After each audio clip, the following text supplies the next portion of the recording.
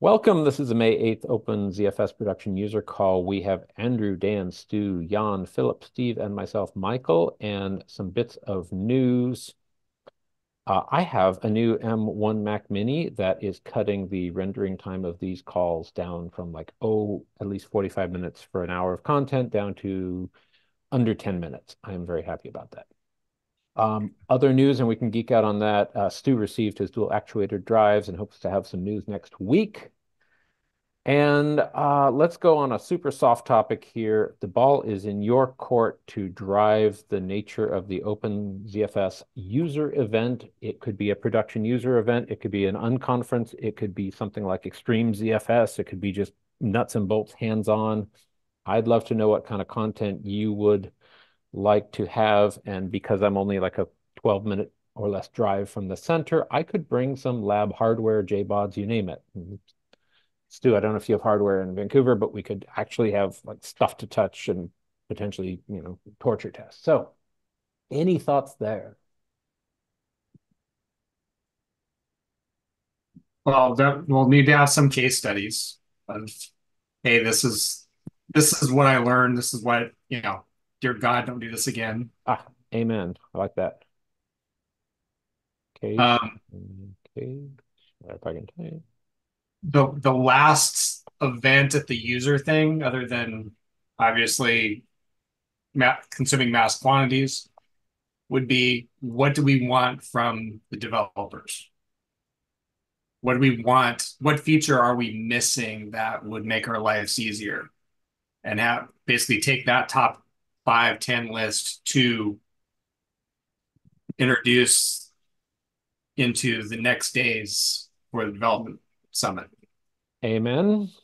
And that is a perfect segue of users to developers, and unless we're like with pitchforks and all, but I doubt Right. we would be. Right. We'll bring our torches. Uh, those are great examples. What are your feelings on unconference format where we just take a few minutes up front and just say, hey, put some topics on a board, we'll vote on them and dive into those, maybe for either part of the content or second day or something? Yeah, I mean I think that's part of it too is the people that are going to come are normally like us, a little more reserved, um, versus saying complete introverts, which can qualify as well, especially in large groups. Yep. Um, so something a little more structured, and then release the chains if things are happening. And that does loosely follow the developer summit structure, which is structure the first day and on hackathon the next. So there's definitely that. Um, okay. That said, what about hands-on? Any unique desire to touch, I don't know, dual actuator drives and other things that you might not find at your local Best Buy? Yeah, if it could be facilitated, I don't see why not. Okay. It's not like we have a ton of power there. We have pretty good power. There's that. And Yeah, we're oh, not we're not going to bring in anything over 45 drives, so we won't need 220. correct. Although we could tap into the oven if we really had to. But the fiber fairy came. So there were legends of the audio guy from the 70s wanting like a conduit from the stage to a utility closet at the back of the stage. And I discovered it this week after moving a whole bunch of stuff. So my facility suddenly has like, hopefully, I don't know, 4 grand worth of trenching that is ready to go with nothing in it. No one thought to put in a pull line, but that's fine. We'll do either the ping pong ball or something. But I am so happy about that. Makes my life easier to get fiber in there. So yay, there's that. Related, do we feel there's a need for super basic introductory topics that would reach the widest possible audience? Problem with those kind of topics is that the people who need that are usually not the people who show up to that kind of event. Okay, fair point. But it's something that we could offer as have a one-on-one session with somebody with scar tissue. Fair. mean, it is also the kind of thing that you can put up on YouTube, but Yeah. I'm just not sure how many takers to go and sit in the audience for kind of talk like that would be.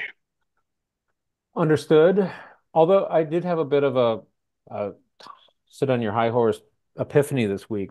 Whenever one is advocating for, say, I don't know, I know there's folks here, but like Linux versus BSD and others, it's like, okay, are you using ZFS when you say that? Because I mean, a lot of there's a gap in my observation if you're, say, not using ZFS with another operating system.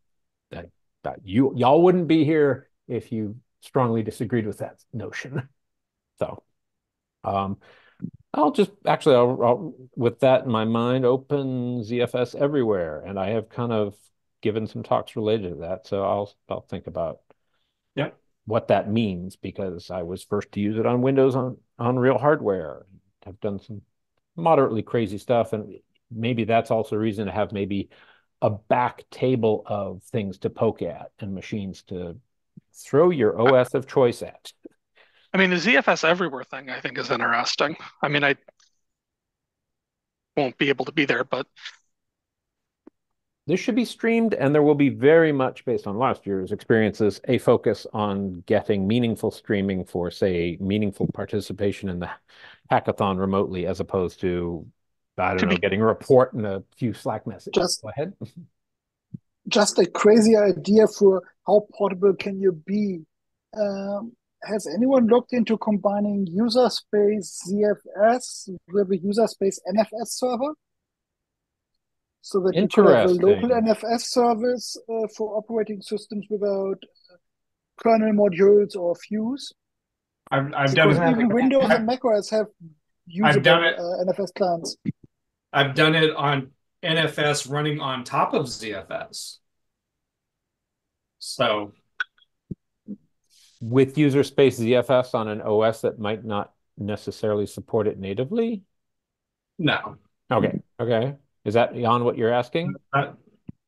Yes, I'm asking because both Windows and macOS, for different reasons, are problematic going forward.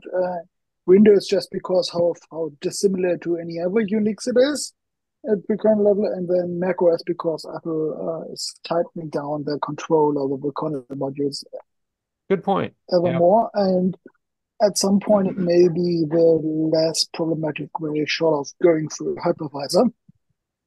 Interesting. I've actually kind of had this thought rolling in my head about Mhm. running it on making a version of ZFS to run on a microkernel, which by definition would be in user space or in user Good mode. point. Why? On a microkernel, some of, or on a, even sometimes you have privilege contexts there, or the equivalent of one, where you're in control of scheduling and memory control. Not a full Hmm? microkernel, you don't. Hmm. I mean, mock, but mock's really a hybrid kernel. As in, you have access to all the things you normally do. You have access to low-level memory control and scheduling, even if it's done via IPC. And Okay, thread just triggered the creation. In a off-topic full micro, alarm. what? You triggered the off-topic alarm, but yes, let's It's off if topic, you've that's got true. cool links to existing microkernels on alive OSs, that's definitely worth exploring because, oh, don't throw anything at me. What would ZFS on the herd kernel look like? Well, I have You're opinions welcome. about the herd kernel, so I'm not interested in that, but I would be interested on running it on like SEL4. Yep. What's the name of it? CL4? S Oh, Sierra Echo Lima 4. oh, cool. Great. Anyway, did someone? Oh, Daniel, welcome. Yes, we were just talking events, introverts, you name it. So Daniel, we are exploring what would folks potentially like to see at a user-oriented event, possibly absolutely introductory user or production users in advance of the OpenZFS Developer Summit. You can read the bullet points that have come up to date. They've been quite good. It's a facility where we could do hands-on things. And war stories are certainly have come up a few times, I'll say. So any thoughts, Daniel, if you're in a place to speak? Um, yeah, well, I love hands-on. I think that's very doable in the world of VMs. Um, yeah, I think I in my talk I might redo this Ah. part, but I tried to sort of clumsily show uh, good and evil that one can perform with CFS, and I just I feel like touching those things uh, is so important. Um, so yeah, I think a user focused event should definitely have here. Everybody gets a VM Oh, and oh, kind of cool. thing, Okay. and super easy to do with ZFS. That's something in the ZFS world that you could provide in a way that you probably couldn't for other kinds of cons. Um, I keep thinking a big, beefy FreeBSD server with a bunch of jails. You yeah, get a VM and you get a VM, yeah, but absolutely. it's I've not got a the couple. same, Yeah, I mean, not I've quite got the a ton same of as yeah, I've got a ton of standby servers with uh, 40 or 80 threads. Uh, I mean, people can do some damage to those. That said, oh dear, challenge accepted, I hear. Um, so Stu's multi-actuator drives aside, is there hardware you would love to just see available to you? Like, I think pick up a 9400 LSI card for what it's worth, maybe even the 9500, such that it's like, here's the latest and greatest, poke at it. Is there any wish list item you want to add to that list? Uh, Um, yeah, for for me, I don't know. I would love to just see demos of the of not necessarily particular shiny toys because I don't know. I mean, I'd certainly like to see it, but I don't know how we would feel it. But I'd be interested in experimentation with different special drive types and what happens when when they're engaged, whether it's slug or special or whatever. Because I think there's a lot of like I think there's a lot of L2 arc mythology and stuff like that. So try to see what um Ooh, that would be fantastic to be do able to tell, explore. just spin through. Hey, we're gonna go through and spend a couple hours of, hey, we've got a normal workflow. Here's how stuff's working. All right, now we're gonna start monkeying with the arcs, yeah. tune them, and go back and forth, and basically do all that stuff we want to do anyway, but do it all together. It's like, all right, here's our plan. Yeah. We're gonna make these 73 changes. Let's So see what happens. what I would like to see for bigger pools is how does a big one or two or three big D raids with special location classes and S-log work together? Can you get basically a good hybrid tool with Oh yeah, low I've latency done SLC for the log, maybe a really aggressive L2 arc or special location classes? What works better? There, do you want to have like metadata and small blocks on Flash and big blocks here? Because we have discussed a lot of more or less usual workflows here in this talk. For example, I have a big video editing server where people are streaming but also seeking, which sounds like something D-Wake should be able to handle from the URL point of view, as long as it does not block on the small blocks for metadata and lookup and so on. I mean, that's amazing. I love that. I think just experimenting with a couple of those in meat space would just But be really fun, and also we'd learn a ton so fast. I mean, we would never get to no, all we of this won't. stuff, A but lot We of those won't. benchmarks take too long for such an event because you have to Well, right, calculate right. a pool with tens of terabytes of data at least, maybe hmm. even 100 terabytes of data have to be moved. And in some configuration, in far from ideal configurations. So, what would be really valuable is to basically have a small group go through these exercises and report on those, give basically a report of what they discovered, and then put it to the larger group and let people criticize their Hmm. methodology and poke holes into it.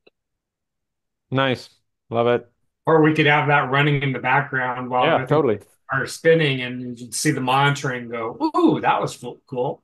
You know, that Even kind of stuff. even strategizing on these projects together, even if the benchmarks are going to take too long, would still be, I think, incredibly valuable. So what I would like to play around with, but don't have the lab equipment for, is using CAM and asynchronous logical units.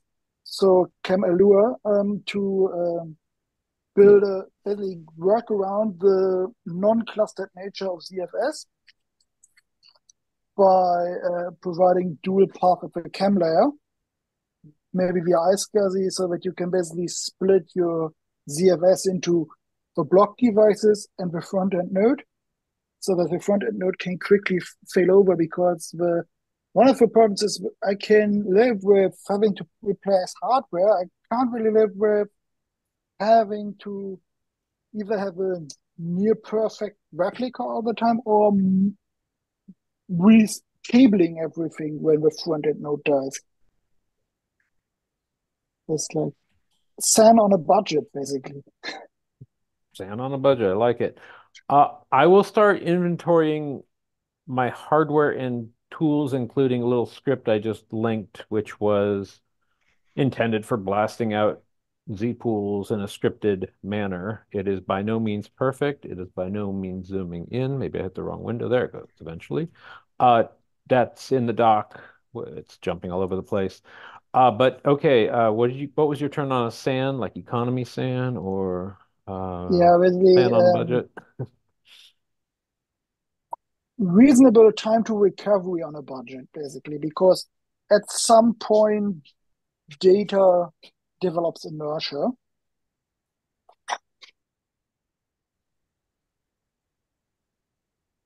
Love it. Uh, I'm sure there's something to ZFS send strategies because, for example, Jan, I believe you pointed out that, well, if you have IPv6 and you can reach the remote host without going through, say, a second layer of SSH encryption, but you happen to be using WireGuard, that is going to perhaps accelerate things. And I'm in a situation where I could use that. Um, So yeah, that's a whole can you of worms will I'd love get to better explore. throughput by using IPsec policies attached to the TCP socket and transport Cool. nodes. Got it. Thank you. Um, but WireGuard is easier to set up and just as secure. Cool. Okay. Uh, so uh, anyway, please start brainstorming. Maybe I'll create a dedicated doc for that. I can start inventorying hardware. I'm more than happy to free up some machines, be it kind of multi-core, be it an Epic, be it some 40 gig networking. I do not have 100, sorry. Anyway, Um, and do think about Pretty sponsors. simple Yes, sir. idea, Yep.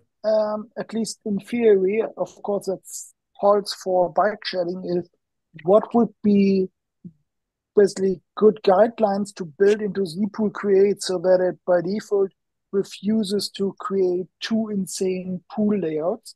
So if you give it 40 drives but configure it as 20-way mirrors, you probably transposed your drive metrics in your script or something, Hmm.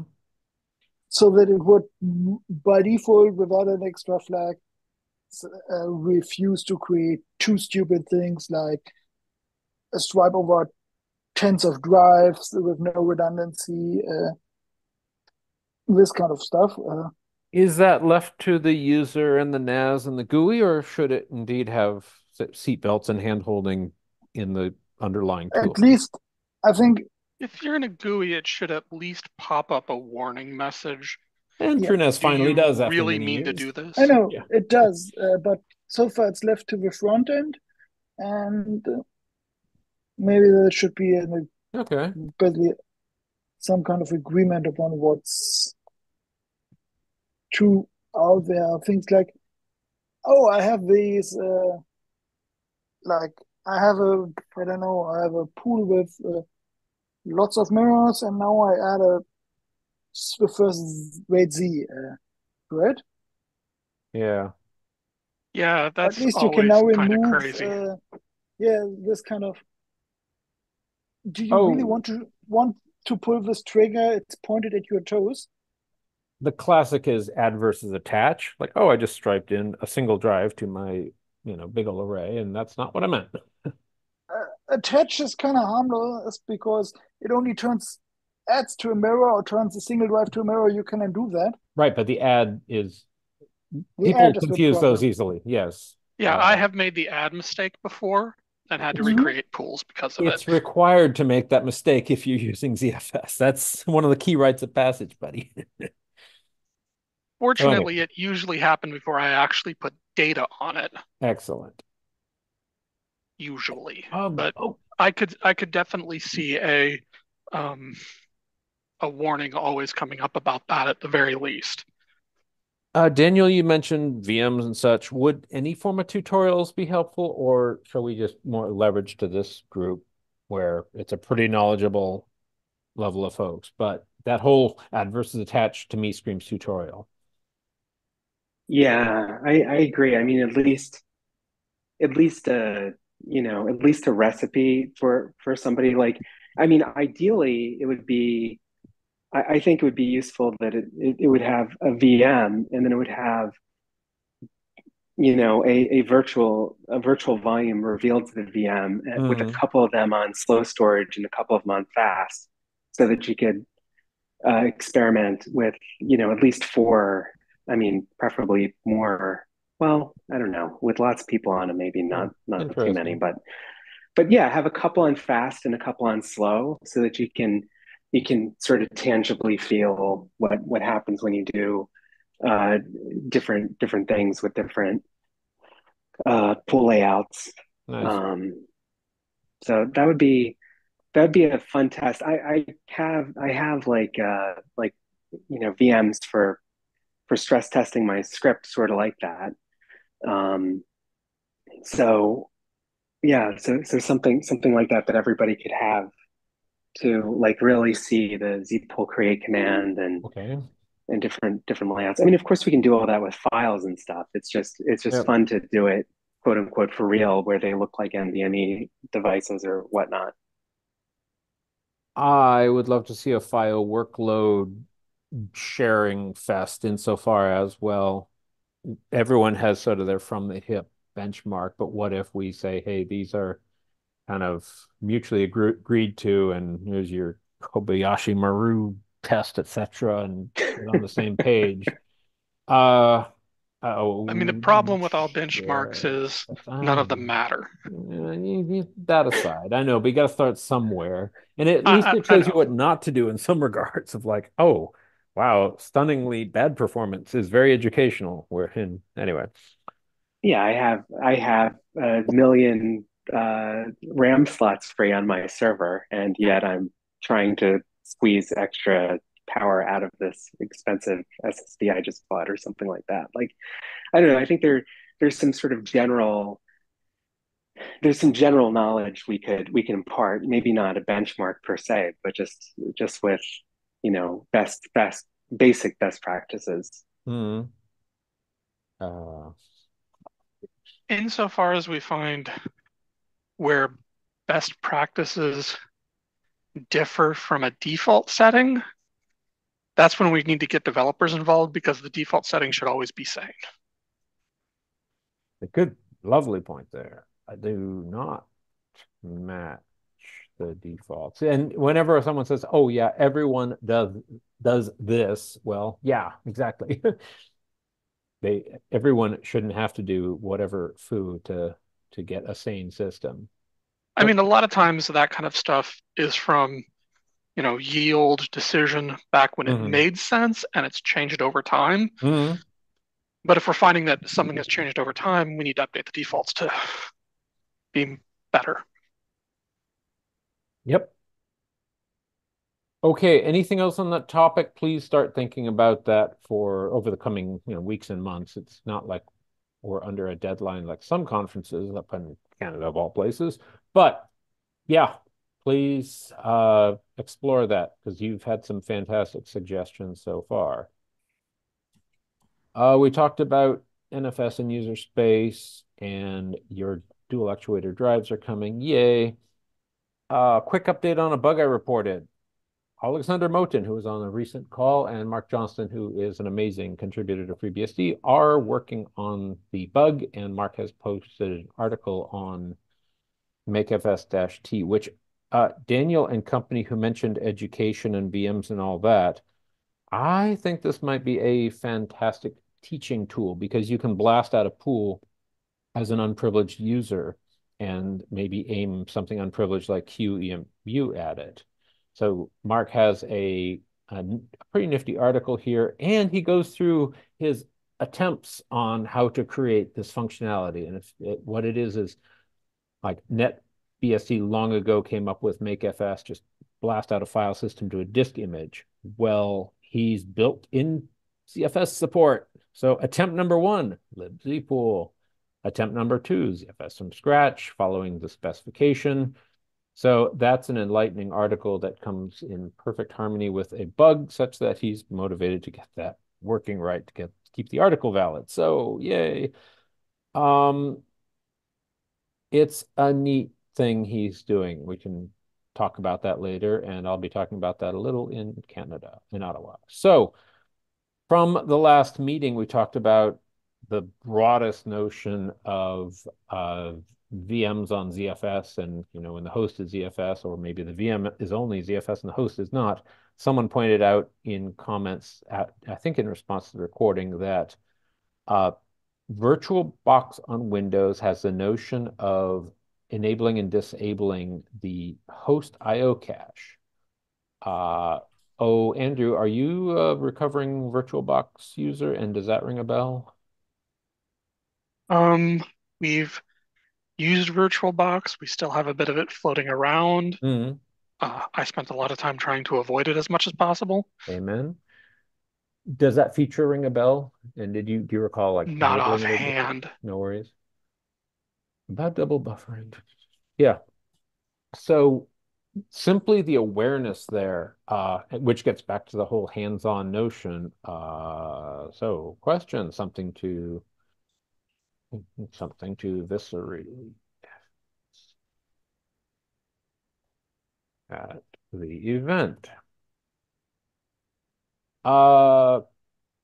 It would actually be super helpful to loop back to that. What shall we call that? The OpenZFS Production User Conference, Production User Summit, User Summit. It's coinciding with the Developer Summit, and I don't think they'll want to change that name. Throw out some de-geekified ZFS Summit. de-geekified. Somewhat. Well, then I'm not going. Oh, there you go. What name? What event name? I can't tell you. I think User Summit sounds Yeah. pretty good. Take production. Yeah, that's the most friendly. We're friendly. OpenZFS users. That ain't bad. Yeah, because that's pretty direct. And it is appropriate to coattail on this, but at the same time, if it were an unconference, I have nothing against calling it an unconference, etc. Barcamp is always confusing, but there might be alcohol involved under very maybe for those who need a bit of coddling and don't want to be called users, call it the Operator Summit.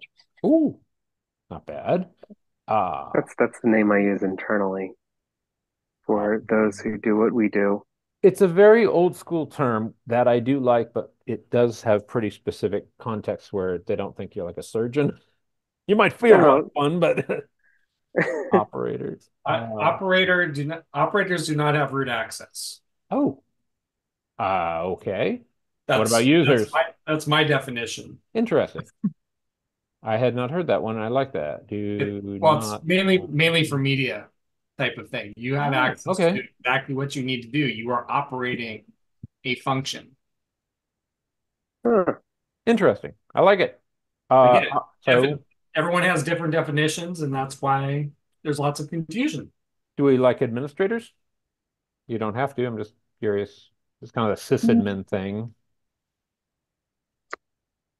You can Not say what super users. gets Super users. attention. Super users. Super ZFS for power users. power users. There's one. Okay. Power is good too. Oh wow. Okay. And these are great examples. I will default to users in my head, User Summit, just because it's a simple one. But no, these are very good ideas. So keep them A coming. user tent might be the big Nach tentiest. Mensch. What'd you say, Jan? Big. Daniel, you said big tent. Jan, you have something? Just user summit sounds like the big tentiest. If that's what we're Big shooting tent, for, yes, yes. which I would be open to. Yeah, I agree with you on that. If there's something better, let me know or let the group know. I have I nothing. mean, that seems to be the widest tent to me, which sounds like the goal. Yep. That gets back to the whole, well, do we have like, tutorials for new users or do we have people doing large system D-RAID versus RAID Z with special metadata classes? So yeah, but still, those are users who have a certain level of experience, and there's no reason to like totally paint ourselves into any one corner. So I like it. I like it. And if you've got more to throw them in there. Moving on. There we go. That was a follow-up question to that. Does it reduce double buffering? Actually, I'll just throw double buffering on there as a phrase to inspire discussion. Double buffering. And interpret as you like. Jan, you have about 20 things in chat, and you had this simple question about the jails and visible snapshots. What did you see change? In 13, you could do foo. In 14, you can't, or something, or vice versa. And did we lose you? No, you're muted.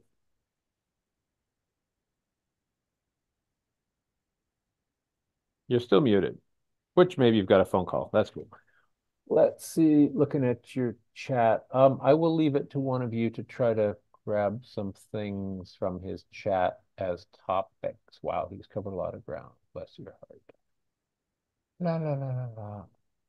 I will even throw on that list documentation, because that's what came out of the Beehive hackathon in Coimbra. It's like documentation.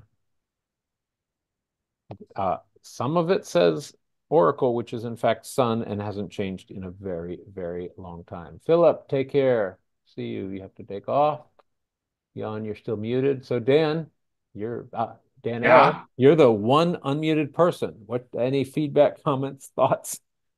I'm just very discreet in what I say and do. That's all. Nothing. Oh, cool. Okay. I've just been sitting here updating hosts. Oh, Jan got background noise, which is a perfectly legitimate reason to stay quieter. And Daniel B, you've got the best background noise in New York. I love it. I was talking to Patrick earlier. It's like, I love them sirens. It's like 3 at once. Very cool. I forgot ZFS mount snapshot 1 is needed in addition. Okay, so he's got a topic to explore there. Andrew, anything new from the trenches? I mean, not really. I'm just doing, actually right now while we're Yeah, talking, me doing too. ZFS sends between Proxmox hosts. With or without Um, Zelta? Without I'm just doing them manually Okay, because they're just one-time sends to copy disk images. totally. Uh, Daniel B. and I talked briefly earlier this week about, well, what does the potential Zelta and Proxmox relationship look like? Because I will stand by my position that Proxmox knows enough about ZFS to be dangerous, and they need all the help they can get, such that disk replacement, I hope arrived in the latest version, and things like replication. To hear people doing like QCOW to this to that to their own thing, it's like I'm, no, let I ZFS. mean, since I'm mostly used to dealing with it on the command line. Yep, Um, if I do a disk replace, I'm going to flip over the command line anyway. cool. And Yeah, so to me, it looks exactly like the ZFS command in Linux, which is maybe not exactly like, but very, very close to what it is going to be on a Lumos. So short of the soft links in /dev/disk by ID and other craziness, in my I opinion. said very close. Mhm. I don't like the Yeah, way I get. there's. Oh, sorry. Oh, I was just going to say I get slightly different phrased error messages and stuff sometimes when I'm testing on Olemos. Oh, interesting. Just very slightly. Yeah. Like a colon will be in a place that I didn't parse for and stuff like that.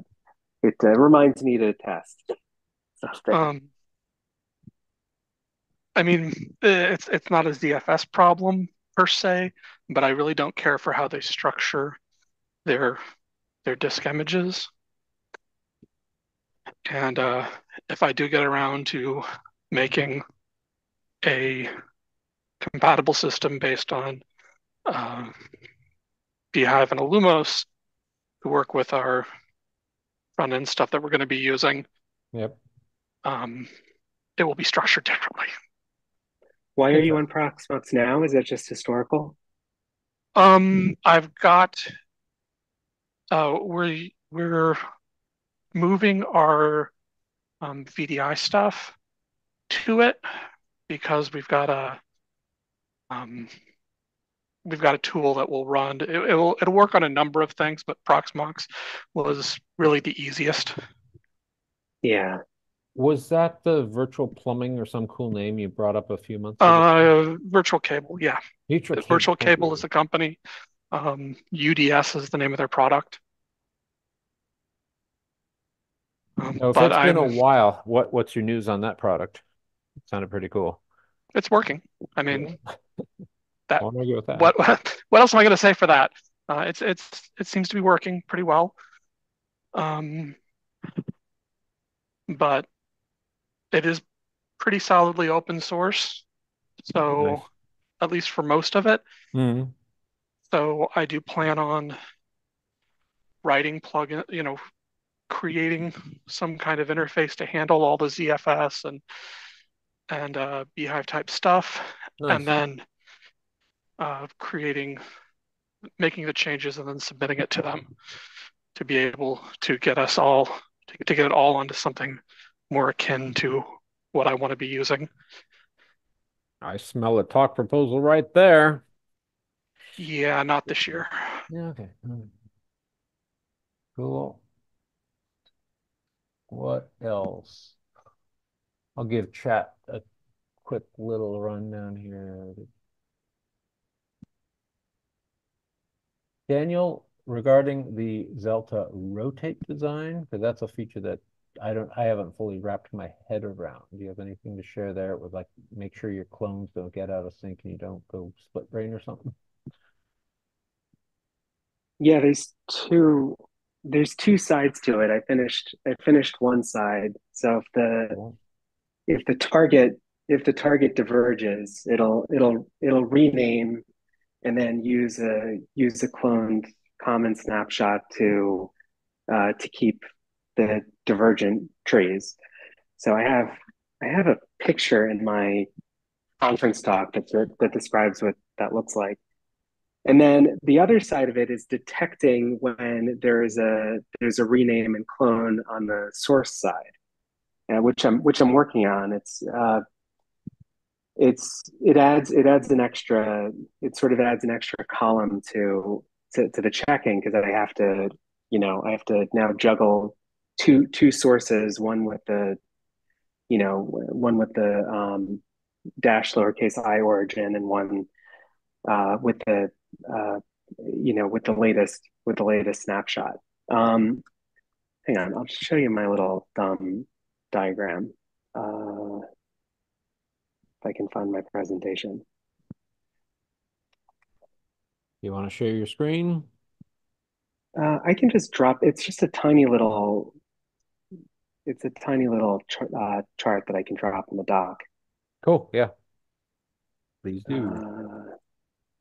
Let's see, is the doc on my Give you a calendar? landing Yes. zone.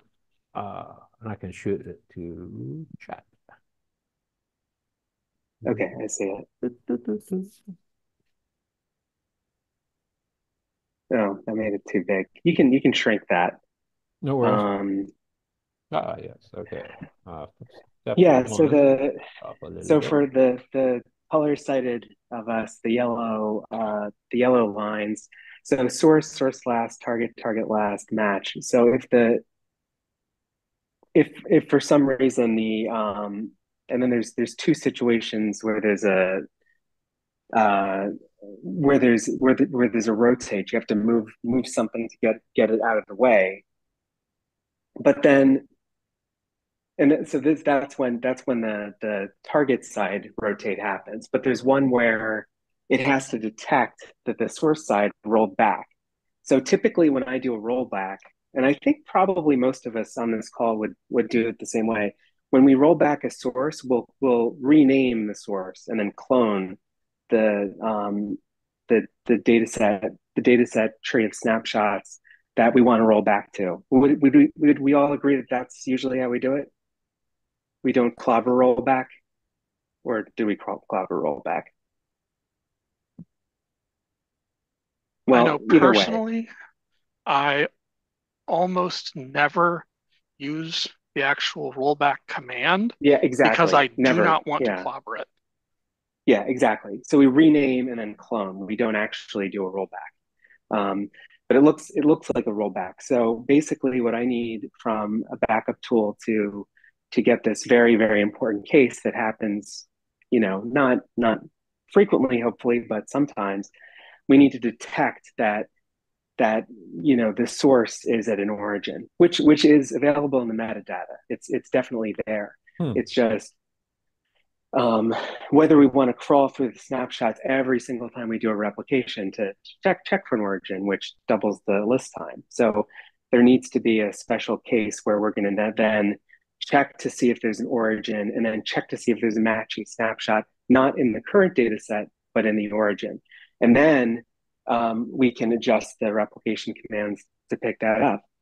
How handy is it that you can just rename that sucker? Now, obviously, you have to rename it into a place where the ZFS sender also has permissions to see it. Otherwise, it's not going to work. But with a little bit of prep, you don't have to adjust your backups when a rollback event occurs, which is so nice, because that's like my life. My life is going to update my backup scripts to tell it that, there's a new, either have to do a manual replication to get the right origin, or whatever. So, I think there are some tools out there that do it already.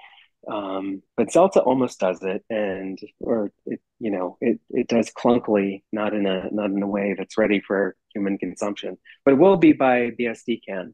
Cool. And I think this is something. I think these are things that should go upstream. I think some of these concepts, like the idea of a relationship between two recursive trees of data sets, or at least the relationship between two data sets, should be something that ZFS can report in libzfs, or in the utility itself. So that's going to be a part of my talk is, what cool things can we actually get up there? Because this I think is one of them, because I don't think it's intuitive. I think a lot of people I talk to that have used ZFS for a long time don't even know they can do this Hmm. without creating a whole new full data set. I mean, yeah, I think I asked a number of people, and I fell on, oh, well, you just take a new full replica after something like that happens. But that's not true. You can use a cloned origin on either side, and it replicates successfully. So, Hmm. yeah, so that will be. It won't be full auto. I think you probably have to run it with like, you know, uh, yeah, maybe just even like Zelta backup dash o origin or Zelta sync. Yeah, whatever Zelta, whatever backup command dash o origin, and you don't even have to specify the origin; it'll just detect it for you. But something like that, or just dash dash origin maybe, Hmm.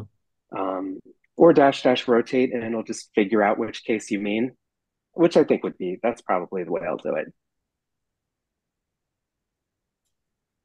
Um, And yeah, Jan's got a point there about ZFS rollback dash R only sort of tolerating one recursive snapshot, not a bunch. That's interesting. ZFS, yeah. So ZFS, yeah. So that is one of basically the two things that I think everybody writes into their ZFS replication tool is number one, endpoint descriptions, right?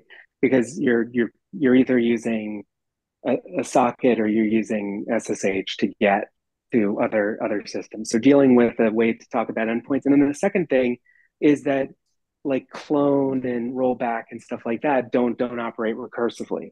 So everybody has to do those two things. So if everybody has to do those two things, that seems to me to be a time to put pressure on the upstream to start creating standards around these things.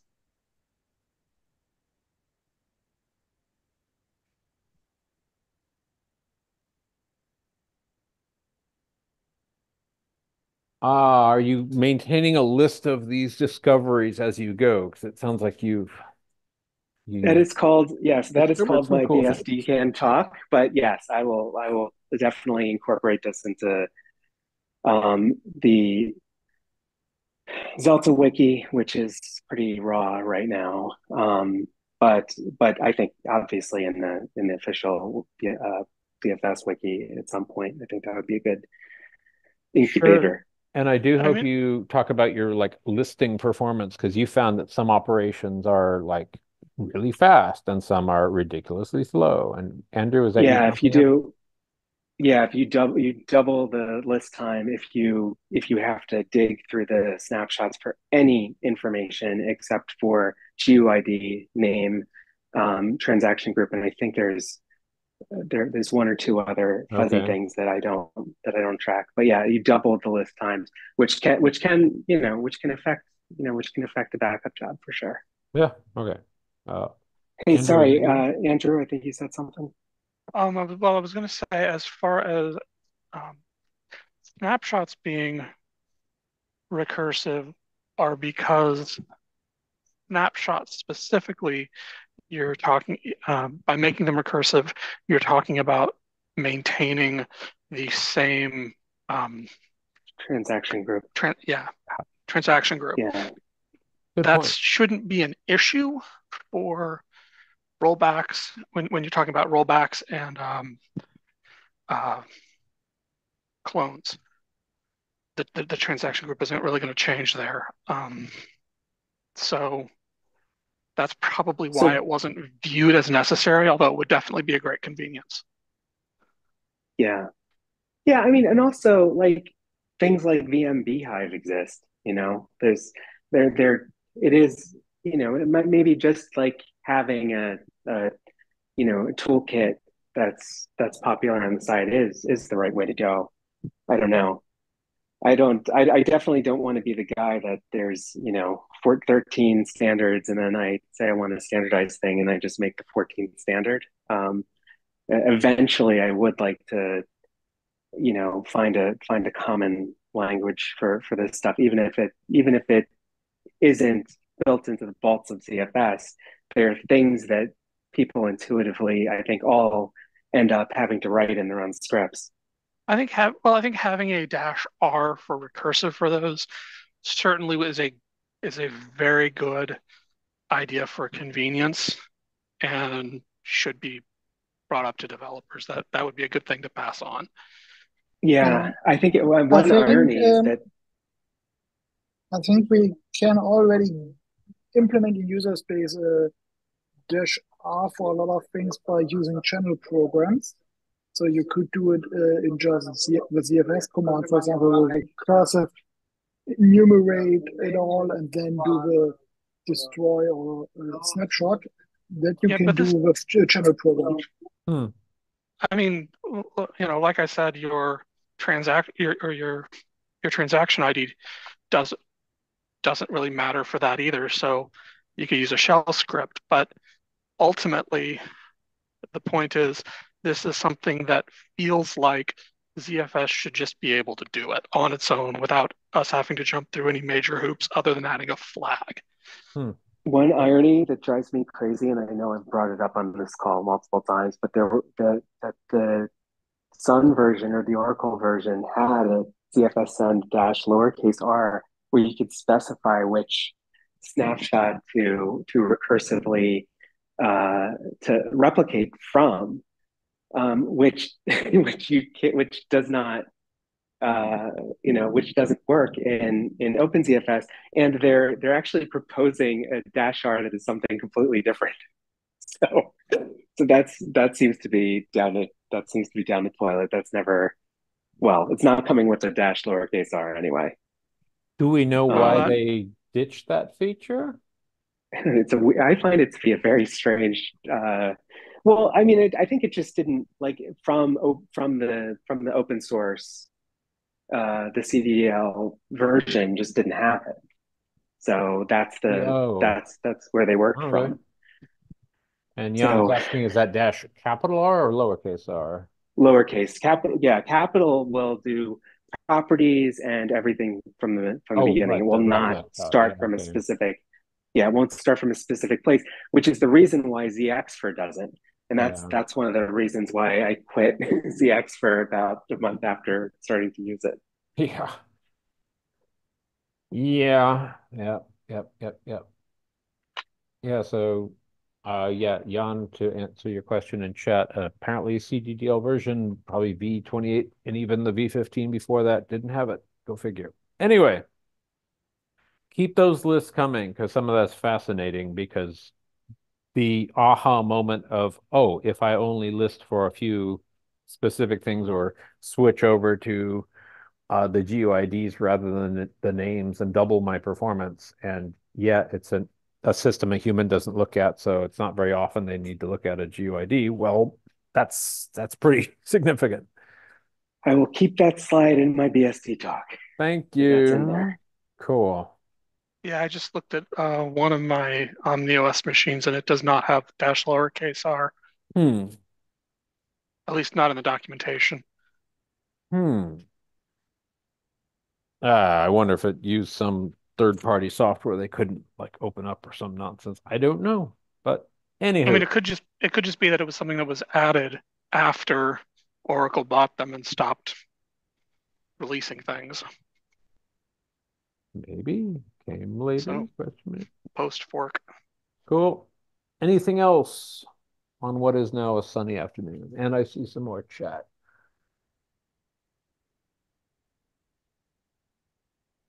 Yep. Cool. Well, gang, I don't know, Jan, if we can dive into your topics there, but do save them. I will save off the chat. So, Andrew, Dan, Jan, Steve, anything else on this fine afternoon or an evening for some? I'm don't have anything. Cool. Well, then I will call it at 1937 UTC. Thank you, everyone. like and subscribe. Boom. Bye, everybody. Take care.